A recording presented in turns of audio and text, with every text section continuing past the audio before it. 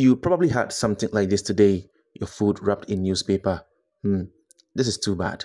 My name is Israel Mensagota, and this is Good Living Ghana. Wrapping food items in newspaper is bad for your health, as its ink has multiple bioactive materials with no negative health effects. Printing inks may also contain harmful colors, pigments, binders, additives, and preservatives.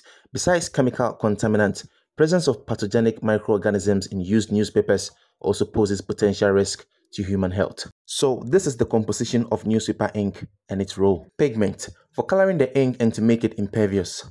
Resin, for binding the ink into the film to bind it into the printed skin. Solvent, for making ink flow so that it can be shifted to the printing site. And then there's additive. This changes the physical assets of the ink so that it can suit diverse conditions. So you see, there's a lot of danger in there. The ink used in newspaper contains hazardous bioactive colored pigment and components and chemicals like aromatic hydrocarbons and naphthylamine, which are known to cause lung, gastrointestinal, and bladder cancer. So the next time you're buying bath loaves, roasted corn, roasted yam, and all that, make sure it's not wrapped in newspaper. It's time for you to save a life. Share this video. Let's spread the news.